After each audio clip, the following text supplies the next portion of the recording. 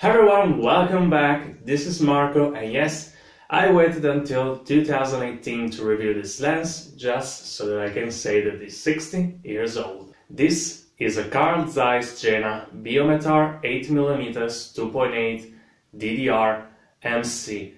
And yes, you probably never heard about it, neither did I when I found it in a flea market. Laying there, it was just 30 euros. I didn't know what it was, I never saw or heard about anything like that, but I was curious, so I picked it up, I turned it and twisted and checked that it had no fungus or mold whatsoever. It was clean, it was cheap, it seemed to be fine, so I bought it. When I got home, I found out first that this lens is actually worth 200 euros, so that was a bargain, and that it's quite a peculiar lens.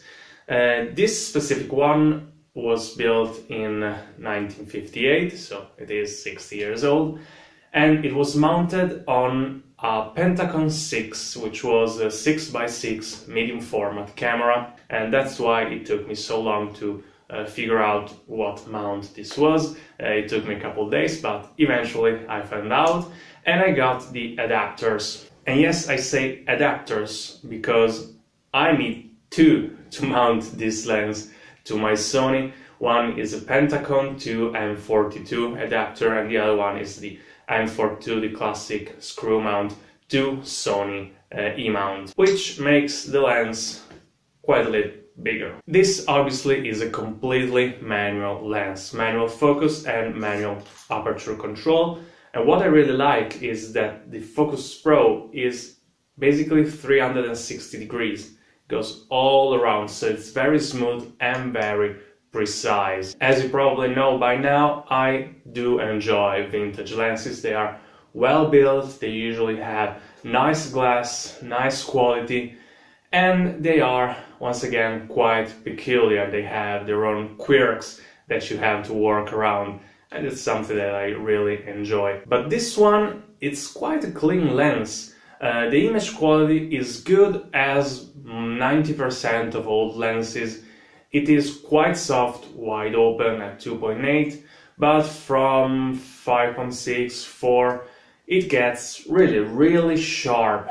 It's not very contrasty. Some lenses are very punchy, very contrasty. This is quite soft, but it has quite some nice colors, especially considering that I'm shooting on a Sony, which are known to have weird colors. But yeah, even if it has the nice Focus Pro, this is not a lens that I would use that much for video making, but more for photography. I don't really feel like using this for videos. I shot a few clips here and there that I will show you in a minute.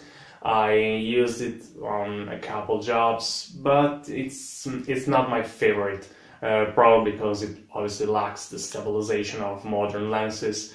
But I don't know, maybe I'm just not confident enough to use this for video works. Other than that, a few curiosity: the MC on the lens stands for multi-coated, because there was a single coated and a multi-coated version.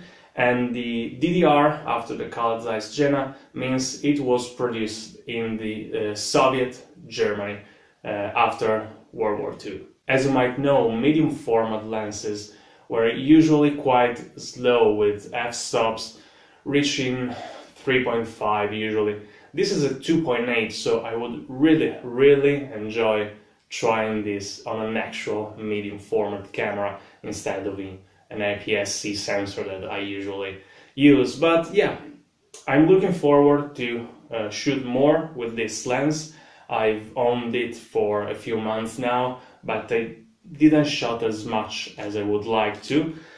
Yeah, it's quite a peculiar lens. Now let's see some clips and some pictures I took with it, and then I'll see you afterwards.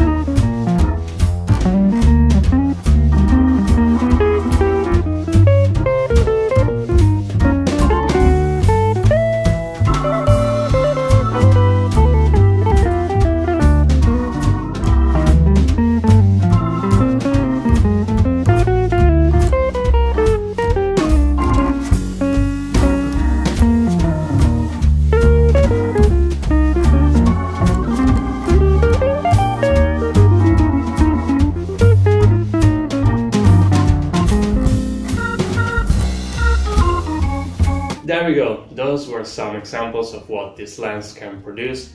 As always, I will let you decide if you like the quality, the colors, the contrast and all this stuff.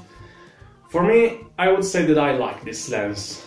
It's well built, sturdy.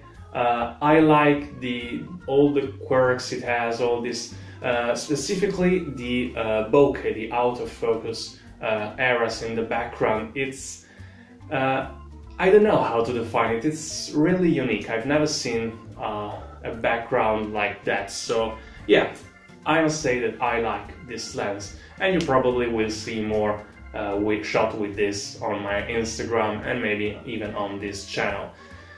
So that was all for today. As always, if you have any question, feel free to ask in the comments below. Don't forget to leave a like and subscribe if you want to see more, and I will see you in the next video.